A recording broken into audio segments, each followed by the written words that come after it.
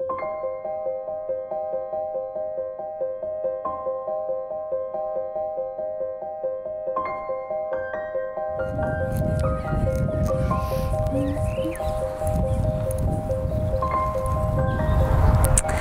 might look like an ordinary apple tree, but in fact this is a wild relative of the apple that we know. Apples were domesticated in Asia, and their wild relatives are distributed across from Asia through to Europe.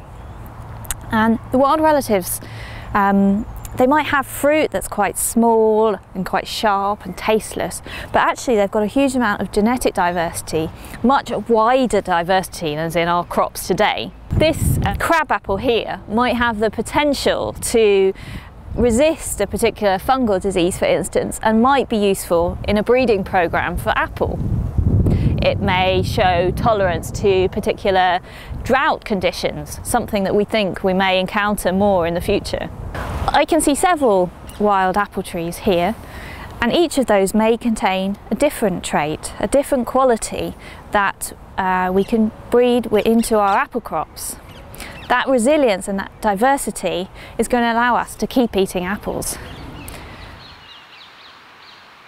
This is an apple that we know today, and these are apples from this wild relative. You can see in size they're very different. So how did we get from here to here? What happened is that people selected for the most tastiest apples in the forest, the biggest apples, and they brought those and grew those, and then they used those best plants to breed from. And over time our apples have improved and increased in size from this to this. We've selected a small number of species of apples to go forward, and the genetic diversity, even though we can get lots of different varieties of apples, is actually very limiting. So to combat some of the diseases, and in fact to increase and to continue to improve the taste of our apples, we need to go back to their roots, back to the crop wild relatives.